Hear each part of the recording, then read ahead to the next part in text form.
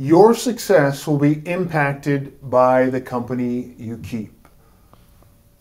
You have heard this man say this before once or twice in this class.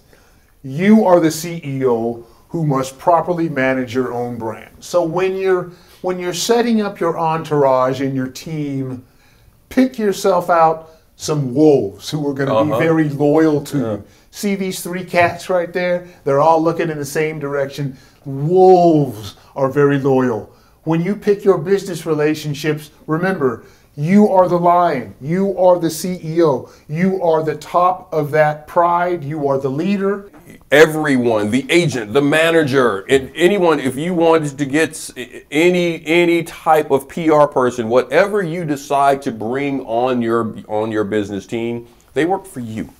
You are in charge. You should always know what it is they're doing. Have a say in it. Don't give them free rein on your brand.